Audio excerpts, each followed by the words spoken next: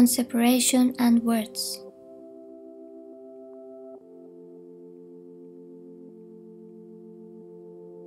Listen to the reeds as they sway apart.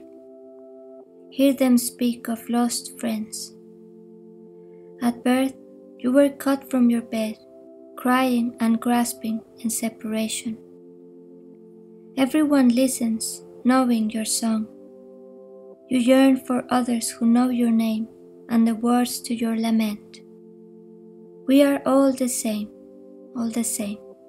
longing to find our way back to the one, back to the only one. Everywhere I told my story, to the sad and the happy.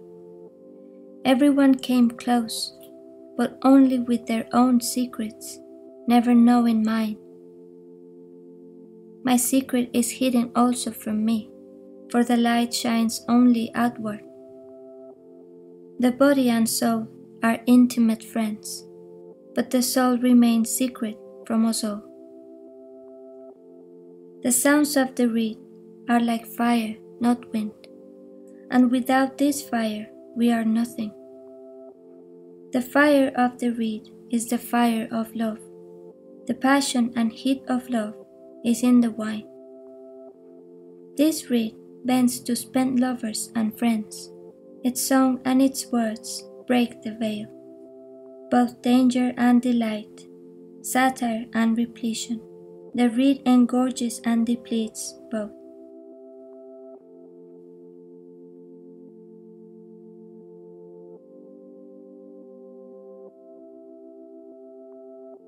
The sensible are deaf, though the mindless listen. The tongue wags only for the ear. Our sadness spreads the days short, for time walks hand in hand with painful thoughts and fears. But let these loathsome days go by, who cares? Stay in the moment, that holy moment, your only moment, until the next, holier still. We are thirsty fish in his blissful water, like the starving buried in the feast of his sustenance. So young our understanding, so mature our surrounding. Say less, learn more, depart. All sons break free. When will you let go your ambitions? How much of the ocean fills your jar? More than a day? But the eye, never full, yearns more than the heart.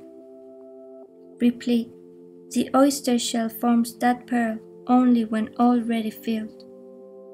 Only the garment of love banishes desire and effect the panacea of ills. As the garden flowers fade, the bird's song dies. The beloved contains, the lover invades, for the beloved ignites the lover's pyre. If love recalls, the lover swoops to the ground. How blind my eyes when her light is extinguished. How will you see in the mirror if the dust is so thick?